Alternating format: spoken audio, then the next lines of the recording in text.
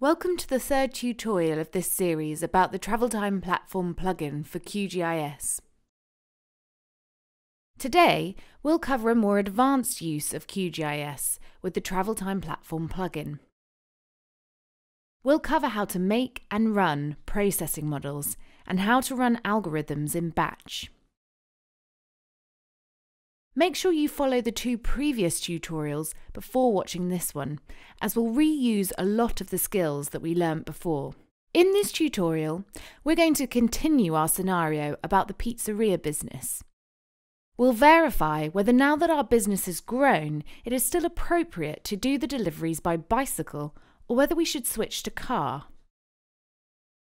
To do so, we'll try to map all the areas that are reachable by bicycle but not by car, and all the areas that are reachable by car but not by bicycle. This will then allow us to compare the two transportation modes quite effectively.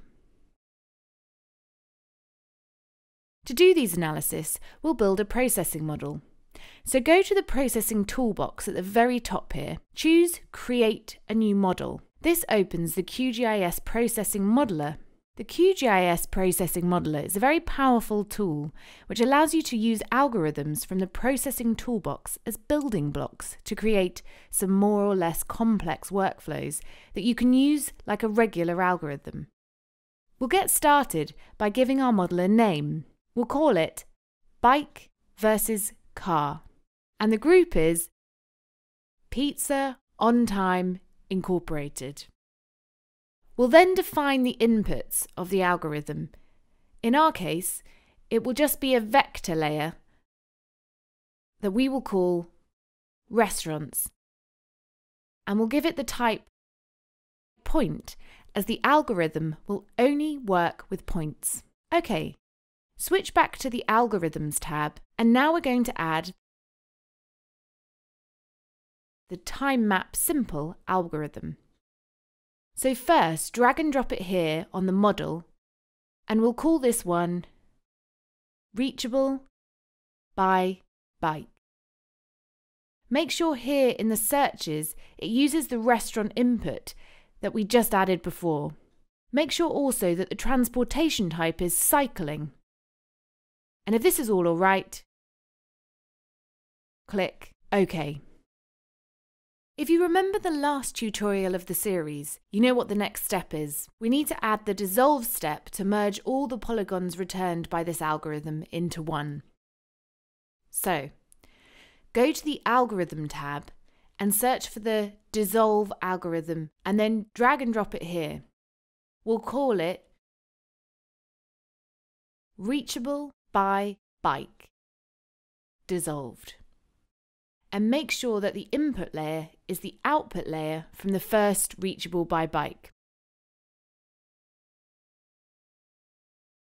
Okay, once we're set, we would do exactly the same thing but by car. So, we go back to the TravelTime platform algorithm, add the TimeMap Simple, and we'll call it Reachable by Car. Transportation type. We'll change this to driving. Okay. And we'll add the Dissolves tab. Call it Reachable by Car Dissolved. And make sure to pick the correct one, the output from Reachable Car. It's quite important to give it a clear description, because if you don't, it's very hard afterwards to pick the correct layer in algorithms.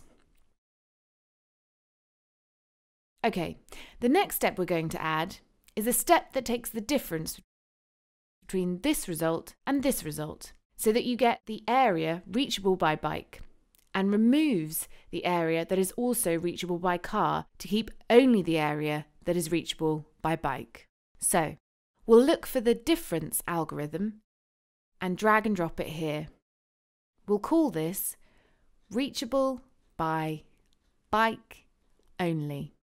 As input, we'll take the dissolved Reachable by Bike dissolved, and as overlay, the dissolved Reachable by Car dissolved.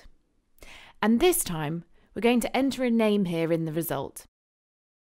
Because this will be one of the final results of our work, I will also call it reachable by bike only. Okay.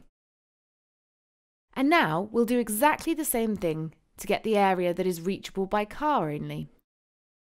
So we'll take the difference here and call it reachable by car only.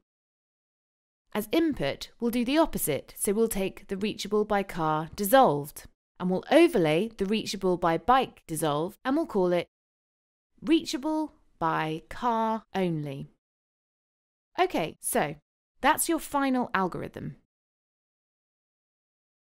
Make sure you save it. You can save it here in the project so that it's linked to your QGIS projects, or you can also save it here globally so that it will be available in all your projects. I'm going to do it here.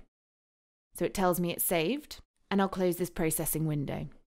And now, if you look at the processing toolbox, if you close everything, we'll see here, and you click Project Models that appear. And that lists your algorithm.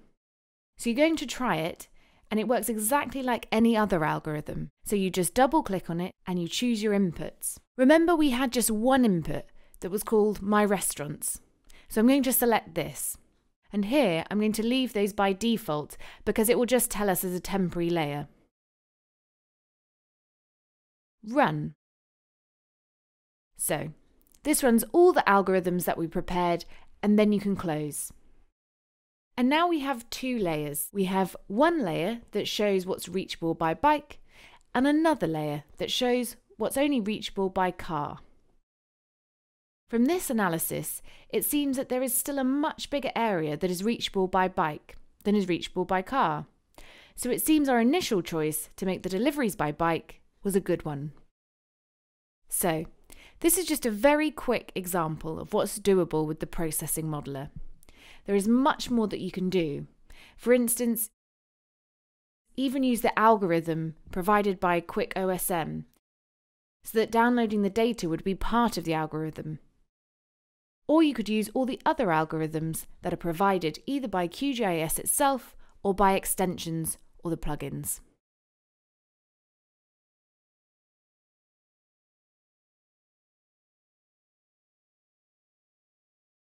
As our pizzeria has had more and more success, we need to expand the area of delivery so much that we can't really guarantee the 15 minutes delivery time anymore. So, what we want to do is create an isochrone map that will show how long it takes for us to deliver a pizza in areas that are further away.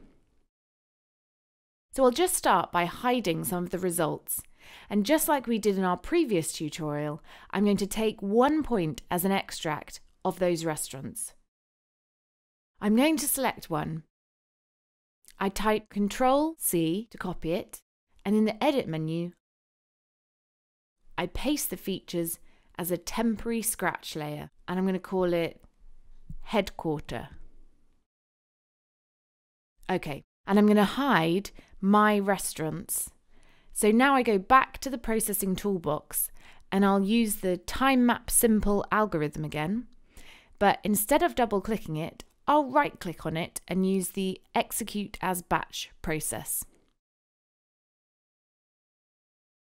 This opens a window that looks a bit different than the normal dialog, but that has all the same inputs as having a normal dialog.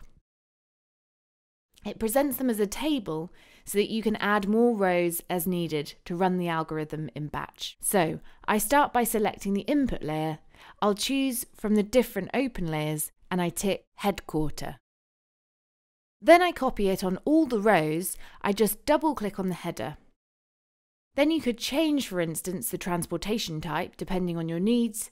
Just for example, let's use public transport. I'll again double click here to copy that on all the rows, and now we'll change the travel time. Since we're on an isochrone map, we want to do the same query but with different travel times. So I just put here 15, 30, 45, 60, 75 and 90. And last step, I need to define an output layer. When you use the normal algorithm, you can just leave that empty and it will still load as a temporary layer. But using the batch processing dialog, you need to provide an output. And I save it to some place on my hard drive. I'm going to call it TimeMap output. Save. I'm sure I can add a lot of autofill modes with numbers so that it automatically adds some different numbers onto each sheet. Don't forget to check that checkbox here, Load Layers on Completion, so that you don't need to load those manually afterwards. Once you're done, you can hit Run. And this is going to run all of your queries at once. When the task is completed, you can just close the window and look at the result. So this really shows a map showing all the areas that can be reachable by steps for 15 minutes by public transportation. The ability to run algorithms in batch is really powerful, especially if you combine it with the processing modeler that we saw before. This completes the last tutorial of the first series. Of course, there'll be a lot more to cover. We didn't look at, for instance, geocoding or reverse geocoding algorithms. We didn't look in detail at most of the parameters, for instance, the time parameter, which has quite an impact on results depending on the time of day. We could also look at more QGIS features, such as exporting maps in batch. But hopefully there'll be more of these tutorials in the future. Don't forget the documentation, which includes our reference documentation covering all the features of the plugin, as well as all the tutorials in written form. I hope you enjoyed it, and thanks for watching.